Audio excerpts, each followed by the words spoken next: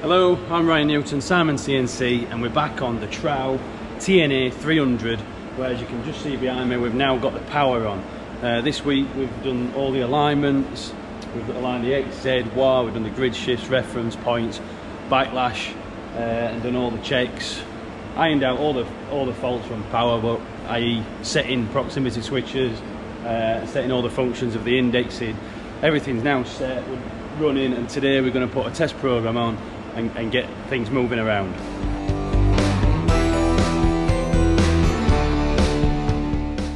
So I've got the program now in and the macros, and I'm just going to single block and step it through, and hopefully we'll get to the end of the cycle and then I can get it running.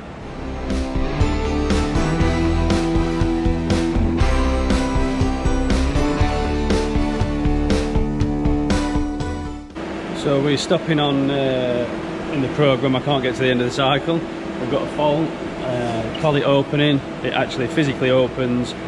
I'm losing the proximity switch signal, so at the minute we're clamped. I've also checked the input for that, and when we unclamp we'll lose that. But on the clamping on the Traub, we've got two systems.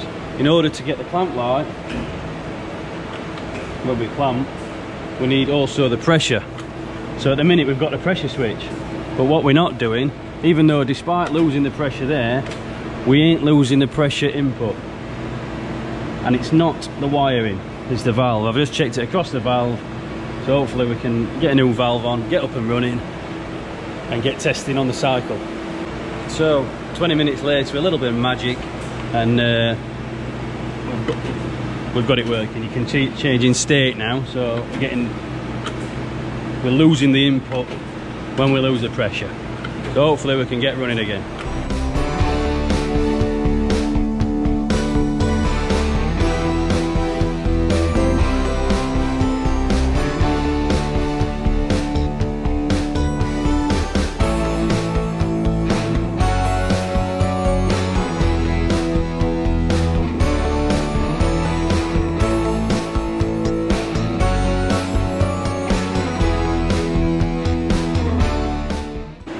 So that's the valve issue completed. We've now done the test cycle. Everything runs smoothly. I'll see you in the next video.